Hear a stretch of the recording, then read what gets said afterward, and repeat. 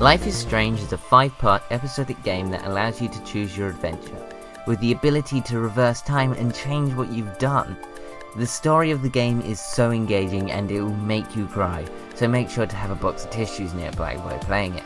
Unlike Telltale games, this game doesn't force you to pick an answer within the first 10 seconds of somebody asking you something.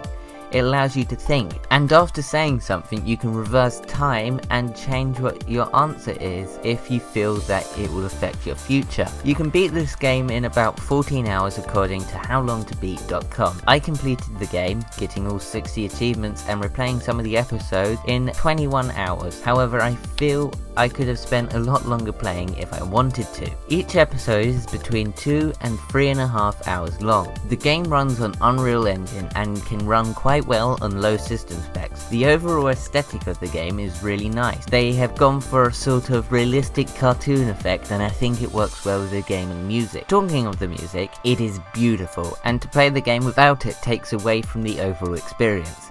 Kudos to all the composers for that. This game is £3.99 for episode 1 and then £13.99 for the rest of the episodes, or £15.99 for all the episodes in one go. If you are unsure about buying this game, I recommend buying all the episodes at once and playing the first one. If you like it, keep playing, and if not, use the Steam refund system to get your money back. I feel the price they are charging for this game is right.